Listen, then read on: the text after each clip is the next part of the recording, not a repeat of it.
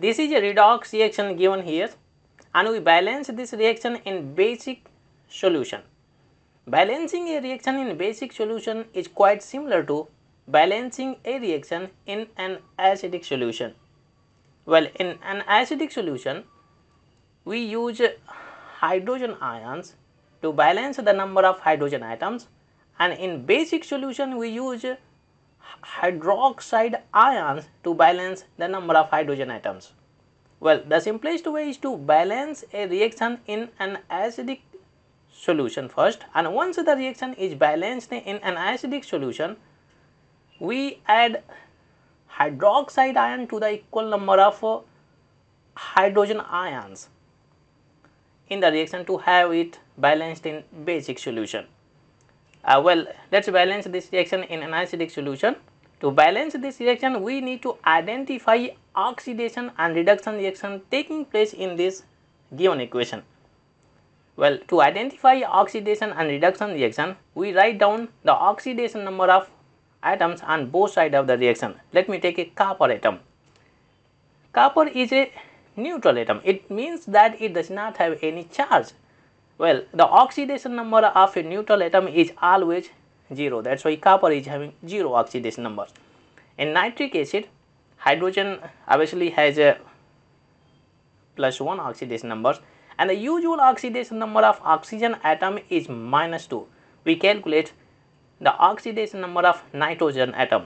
There is only one hydrogen atom in nitric acid. I put here its oxidation number +1 plus well, there is only one nitrogen atom. I put nitrogen atom here because its oxidation number is unknown. There are 3 oxygen atoms. I put 3 moles. Well, the oxidation number of oxygen atom is -2. I put here -2. Well, we know that the total oxidation number of atoms in a compound is equal to 0, or the total oxidation number of a neutral compound is equal to 0. Nitric acid is a neutral compound. It means that it does not have any charge. That is why we equalize to 0. Now we can simplify and find out the oxidation number of nitrogen atom. Here we have +1 plus nitrogen. 3 2 is 6, we get -6 is equal to 0. Now we can do the subtraction. 1 minus 6 is equal to -5, and -5 is equal to 0. We can transfer 5 on right side, we get n is equal to +5. Well, the oxidation number of nitrogen is +5. I put here +5. On right side, Cu +2. This is a monoatomic ion. Means it is made up of single atom Cu. Well, the oxidation number of a monoatomic ion is always equal to its total charge. Cu is having +2 charge, that is why its oxidation number will also be +2. In nitrogen monoxide, oxygen obviously has -2 oxidation number. If oxygen has -2 oxidation number in this molecule, nitrogen will obviously have +2 because +2 and -2 is equal to 0. Now we can compare the oxidation number of atoms. The oxidation number of Cu is 0, and its oxidation number is increasing from 0 to +2. An increase in oxidation number is considered as a oxidation reaction. I put here oxidation. It means that Cu is being oxidized in this reaction. On the other side, the oxidation number of nitrogen is decreasing from +5 to +2, and decrease in oxidation number is considered as a reduction reaction. I put here reduction. It means that nitrogen is being reduced in this reaction. I label it half reduction and half oxidation reaction. We write down these two half reactions separately. Let me take a half oxidation reaction first. Here we have Cu, and right side we have Cu +2. Well, the charge of Cu is increasing from 0 to +2. It means that it is losing electron. In oxidation, an atom loses electrons, and it is losing 2 electrons.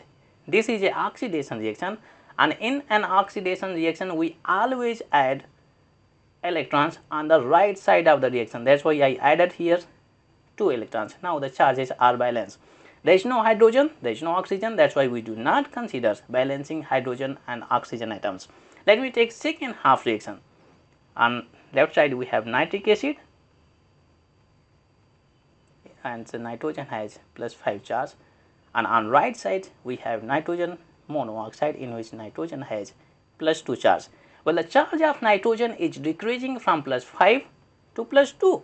It means that it is gaining electrons. In reduction reaction, an atom gains electrons. Let's find out how many electrons it is gaining. We just find the difference between the charges. We get 5 minus 2 is equal to 3. It means that nitrogen is gaining 3 electrons. Well, this is a reduction reaction, and in a reduction reaction we always add electrons on the left side of the reaction to balance the charges. Well, the charges are balanced. We balance oxygen atoms. On left side there are 3 oxygen atoms, and so there is only 1 oxygen atom on right side. We need 2 more oxygen atoms on right side. Well, to balance the number of oxygen atoms, we always use water molecules, and since we need 2 more oxygen atoms on right side, I add up 2 H2O on right side. Oxygen atoms are balanced. We balance hydrogen atoms. 2 to the 4, we have 4 hydrogen atoms on right side, and we have only 1 hydrogen atom on left side. Well, we are balancing this reaction in an acidic solution, and in an acidic solution we always use hydrogen ions to balance the number of hydrogen atoms, because acids lose hydrogen ions in an aqueous solution. Since we need 3 hydrogen atoms, 3 more hydrogen atoms on left side, that is why I add up here 3 hydrogen ions. Well, now we add up both half reactions. Before adding up both half reaction, we need to balance the number of electrons. First reaction is having 2 electrons, and second reaction is having 3 electrons. So that is why I multiply, I just crisscross the numbers. I multiply first half reaction by 3 and second half reaction by 2. Well, after multiplying these 2 half reaction by these respective numbers, we get the following equations. We multiply first half reaction by 3, we get 3 Cu. On right side we have 3 Cu plus 2, and plus 3 to just 6, we get 6 electrons. And in second half reaction we get 3 to just 6 hydrogen ions plus 2 moles nitric acid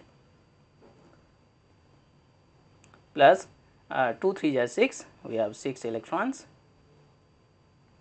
and on right side we get 2 moles nitrogen monoxide, and 2 to the 4 water molecules. Now, the number of electrons in both half reactions are balanced. We can add up both half reactions. Well, there are equal number of electrons, but they are on opposite side. That is why we cancel them out. Now, we put all the reactants together on left side and all the products together on right side. Here we have 3 Cu plus 6 hydrogen ions and plus 2 moles nitric acid. On product side we have 3 Cu plus 2 plus 2 moles nitrogen monoxide plus 4 water molecules. This is a reaction balanced in an acidic solution. Well, to have this reaction balanced in basic solution, the simplest step, we add hydroxide ions to the equal number of hydrogen ions. Well, in this reaction there are 6 hydrogen ions. That is why I add up 6 hydroxide ions on both sides of the reaction. Well, 6 hydrogen ions and 6 hydroxide ions makes 6 water molecules. On right side we have 4 water molecules. We subtract 4 water molecules from 6 water molecules, we get left with 2 water molecules. Well, now the final equation we have that is 3 Cu plus 2 HNO3 plus 2 moles H2O. On right side we have 3 Cu plus 2 plus 2 NO plus 6 OH hydroxide ion. This is a redox reaction balanced in basic solution.